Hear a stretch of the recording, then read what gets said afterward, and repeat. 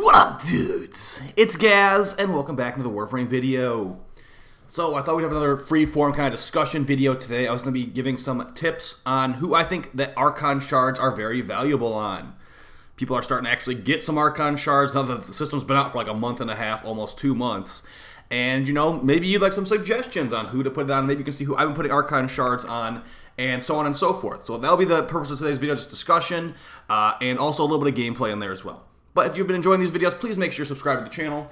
We do daily Warframe video uploads, and we also do live streams as well on a live stream channel for Warframe as well. So go check that out if you want to.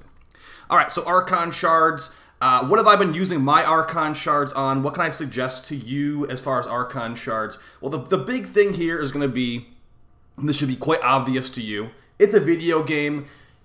Make sure you're having fun. Don't, just because I'm saying, oh, Archon Shard is good on Korra, Archon Shard is good on blah, blah, blah.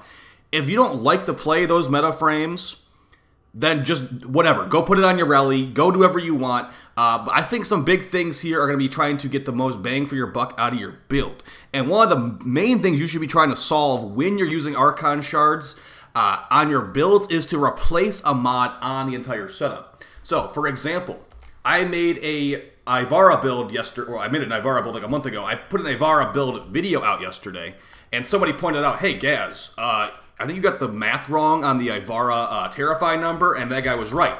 So I was about 3% off the power strength because I had originally had corrosive projection on there in the past. But here's the thing. If I want to still do, if I want to keep holster amp on here, but I still want full armor strip with Molt Augmented on Terrify, what I can do is I can put on one power strength shard on Ivara for this build. We would be past our strength threshold for full armor strip, and I wouldn't need to run corrosive projection. I could run holster amp. That's what you should be looking at here, guys. If there's a specific build you're trying to do, you're trying to eke out every little point of power here. So if I was to run corrosive projection, yeah, I wouldn't need to run any Archon Shards for full armor strip. But I'd be losing out on holster amp, which, you know, that might be valuable to you. Of course, we already have vigorous swap, so it probably wouldn't be that great. But that's the kind of thing you should be looking at. Okay, this build is technically possible without Archon Shards, but I could push it a little bit further with just, like, you know, 10% more power strength, because the Archon Shards don't give you too much power unless you have like a Tau Shard. It's like 15% at that point. But that's the main thing you should be looking at, guys. What shards you have, what you can actually what you can change on your build, or actually potentially like replace on your build with these types of things. So the big things you can replace on your build are going to usually be power strength, because duration doesn't really have any like breakpoints. Where it's like, oh man, I have 200% duration. Now I can actually do the exact thing I wanted. No, it's usually like, okay, now I have 200% strength. I can do exactly what I wanted. For frames like Zaku, and I think, is it Styanax also needs to, Styanax needs 200% strength as well. So for frames like that, where there's specific breakpoints on your build. So exactly, like the Ivara situation I just gave you. So that's one for power strength shards. And of course, just getting more strength in general can be fun and good on certain frames. So for example, let's say like on a really niche one, let's say you want to do Volt speed. You know, Volt is probably already moving really fast, and like, you know, you already got a lot of power strength on Volt. But hey, you know what, 10% more power strength, I got 5 slots. If you have 5 red shards, that's like 50% more power strength on Volt. And you'll be moving a lot faster. So that's going to be the second thing. Number 1 is try to replace a mod on your build with something stronger. Number 2 is just go faster and have fun. So another 50% strength in there would be hilarious. Our Eclipse buff would be nuts, and our Shock Trooper buff would be nuts too. That's number 2, is make sure that, you know, you're having fun when doing this. Or just overkill is also pretty funny. So number 3 is going to be overkill. So let's go and look at a frame like Nidus. Nidus is a frame that benefits from a lot of the stuff that these shards provide, and not even just the red shards. Like, yeah, some more power strength on Nidus would be nasty. But how about, you know, some more armor on Nidus? He has all health and armor, so a nice little jump up in armor there could make him even more tanky. Now, of course, you gotta remember that armor has some diminishing returns in this game, and also Nidus' third ability, Parasitic Link, does give him damage redirection as well, which is different. So I don't know. It's going to really be up to you, like what you think is more valuable on Nidus. I would say for me personally on Nidus, it's going to be hard to choose, because at least on this build right here, which is missing a mod slot, this is usually a teaming virulence build actually. You know, some power strength would be better for some more red crits and some more Eclipse buff. But what else is he getting out of the power strength? Really not much. I mean, if you were like linking to an ally, I guess they'll give you more of a power strength increase, so that could be good for like a buffer Nidus. But a lot of things that Nidus is going to be really caring about you know, you're already modding for. You don't need more duration on Nidus. You don't need... I mean, I'll take more power strength on Nidus. You don't need more power strength on Nidus. So that's when you start looking at some of the other things. It's like, okay, well, he already does so much damage. He already does so much buffing. What else can I get here? And unfortunately for the yellow shards, I personally view these top 3 ones as just not worth it at all. Effectiveness of energy orbs does not work on equilibrium. Effectiveness of health orbs does not work on equilibrium. And energy filled at spawn, just use an energy pizza. I don't see... Like, you could just use if you really care that much about having full energy at spawn, just put on preparation. Now you could say, okay, well I'm trying to like you just I'm trying to replace a mod of my builds. I don't want to run preparation. Technically, yeah, you could use like 2 or 3 Archon Shards for that, but at the same time you could be going for parkour velocity or casting speed. I'm thinking casting speed maybe, but yeah, remember that casting speed does not affect every little thing in the game. So yeah, I don't even think a yellow shard on Nidus would be good at all. That's when you start looking at blue shards. So on Nidus, we could go for either more health, more armor, more energy max, or health regen per second. Nidus does have health regen built in per second, so I'm probably going to go with armor on him. So as far as armor and health EHP calculations, you do want to make sure that your armor is... You don't want to have like basically 0 armor. If you are at 10,000 health in Aros with 200 armor, and you're going for more health charge, you're not doing it. You're having fun, but you're not technically doing the best EHP calculations. So for example, I have 1,800 armor and I have like about 1,100 health, or I have 1,100 armor and I have 1,800 health on this Nidus build. I would probably need to go for a little bit of armor here for the best EHP calculation. Keeping in mind that Nidus does have built-in health regeneration, and I sometimes do run Arcane Grace on him. So yeah, for EHP, you want to have a good amount of both. But I'd say that you probably want to have more health than armor, because the diminishing returns on armor gets pretty nasty when you're like at like 2,000-ish armor. Also, do keep in mind with Arcane Grace.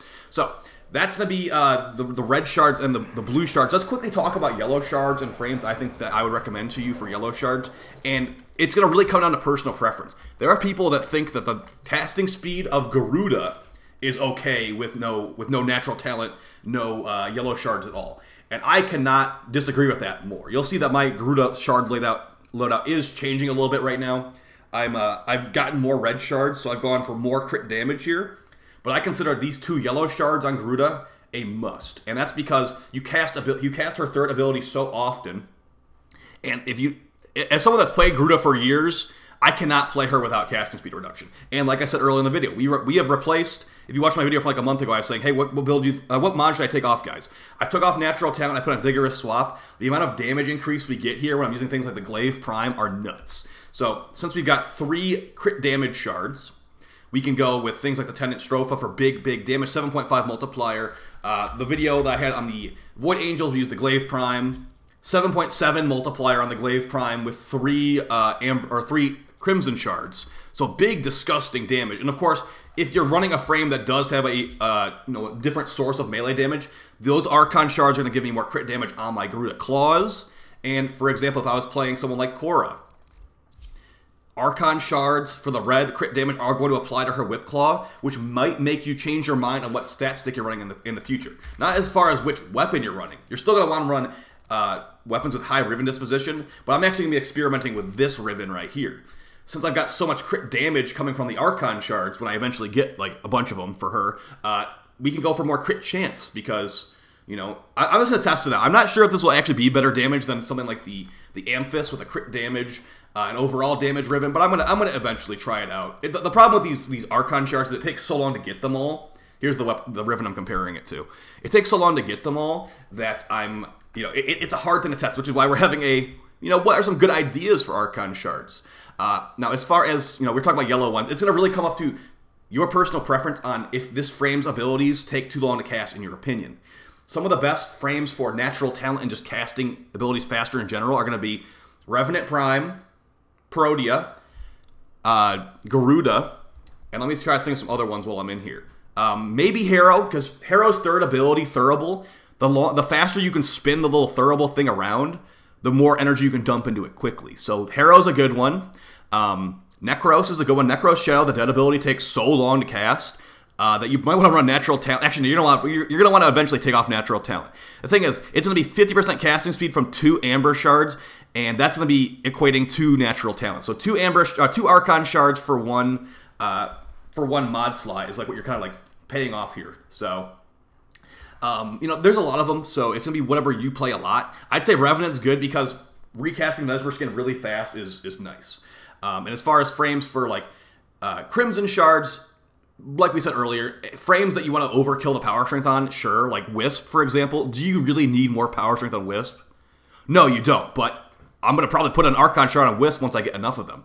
And then, you know, other ones too. Like, basically everyone can benefit from power strength besides, like, maybe Nova for a Speed Nova build, which is why you might want to be a little bit careful what shards you use on Nova, because you don't want to mess with any Speed Nova situations. So, just a video to get the juices flowing. Guys, if you have any suggestions on frames that can use Archon Shards very well, let me know in the description. I've actually got a full Archon Shard Anaros video on the horizon, and that one's going to be trying to go for the best EHP possible, seeing how it holds up on the Steel Path. I'm not really having high hopes for that build, but it's actually doing pretty. It's pretty strong.